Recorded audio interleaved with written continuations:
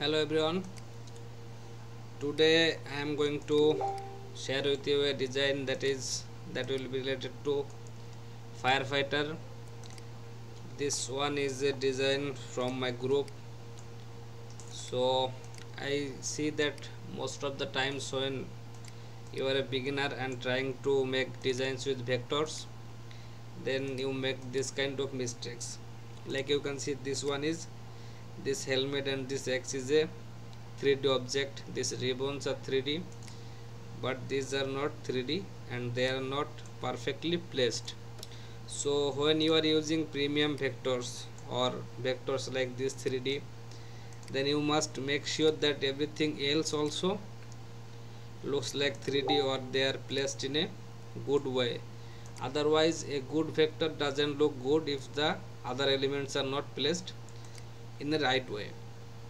And another problem for beginner is this design is good, but imagine when you are putting this on a t-shirt, something like on Teespring or Redbubble, then your design is something like this.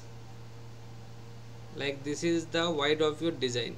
Now when you are putting this on the t-shirt, these elements are being smaller, as these will be the wide of the design, so this area will be smaller. But when you are making design, if you make sure that everything stays in a certain area, then your design will look much more better. So that is what I wanted to share for this video. So I am going to use this vector for today's design, and this is the text I am going to use. So for saving times, I am going to share with you the designs I have already made. So let's just erase them. Now you can see here are the 3 designs I am using for this one. I made this. I am just going to describe the workflow here. Now you can see when we are working on a artboard, like this one is 4500 pixel by 5400 pixel. So when you are starting to make a design, the first thing you should do is take a rectangle, make it, or whatever size you are working with, that exact size, and this will give you a rectangle here. And of course you don't need to make this much big design, as because when you are working with too much elements like this and you are working, your computer configuration is not very good, then you will find some problems. So for this one here, if I just press shift and alt in my keyboard and I just make it smaller, something like this, then the proportion will be same. Like this is, when I will make this bigger, it will be 4500 into 5400. So I am going to make a rectangle first, like this one, and then my work will start. That whatever I will do here, I will do inside this box. Nothing will go outside of this box. And then when my design will be done, if I place that on a bigger area or my canvas, it will fit perfectly. So for this one here, maybe just first of all make to ruler like this, so that you don't go outside of these areas. Now I am going to lock this layer. If I take my this design here just to show you, and I am just going to, okay, that is behind my artboard, so I am going to cut and paste in front. Now they are in front. Now if you look at here, when I make this design, I make sure that everything in this box area, like if I just make this something like this, not that much bigger, okay, that is good for me. Now you can see everything is inside my this ruler area. So I kept everything in this area because I don't want to take any of these elements to make it like this will be the wide area and these will be smaller details of my on when it will be printed on a t-shirt. So when I maintain this ratio, then you can see everything stays inside my this area, and when I put these elements here, text and everything I kept in this area. And also you can see this one I make a bit bigger, because when I am making an arc like this, it will look smaller than these straight boxes. So that's why I may keep this one a bit bigger, but not bigger than my main rectangle here. So this is the way of fitting your design inside a, like if I just make it a bit more bigger, something like this, you can see everything is inside my rectangle area.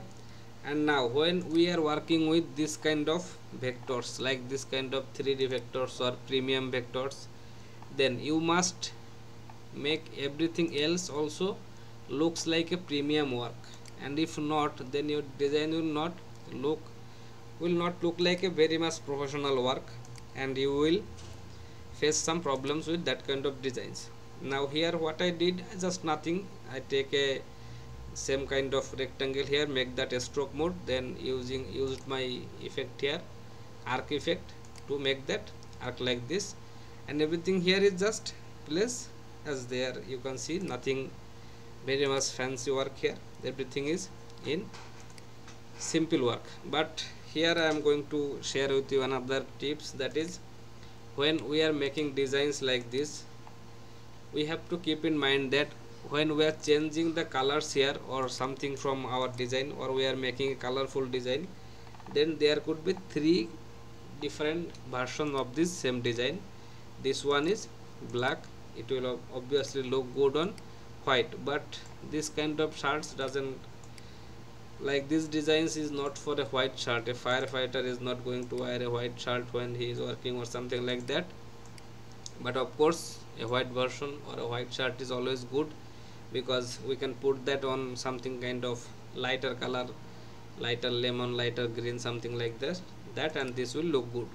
But when we are making it a colorful design, then these mistakes here, you can see when we are turning that into a one color design, then it doesn't look the exact same. I told this in my another video, but here I am telling again that this same mistake you are doing again and again, that this is a design on white, this design is on black, so it is looking good because this area is representing the shadow.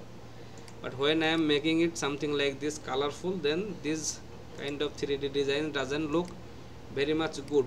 So for that one here, I did just selecting that vector here, then make a offset path for this one, and then pasted that in back.